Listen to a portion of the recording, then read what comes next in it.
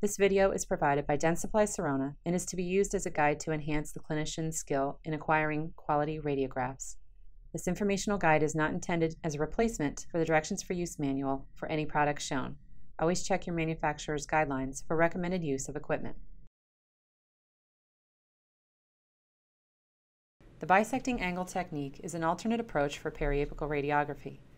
With this technique, the receptor is placed diagonal to the long axis plane of the teeth.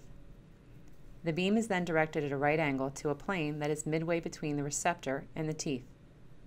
This method produces less optimal images because the receptor and teeth are not in the same vertical plane.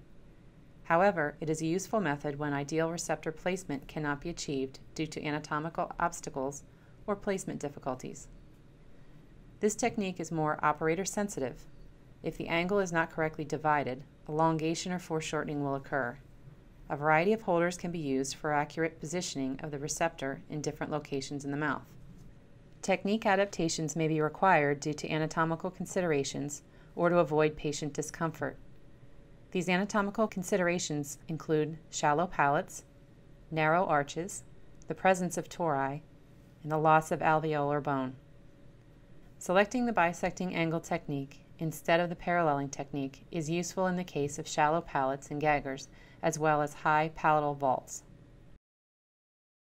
Thank you for viewing this instructional educational video brought to you by Denstply Sirona.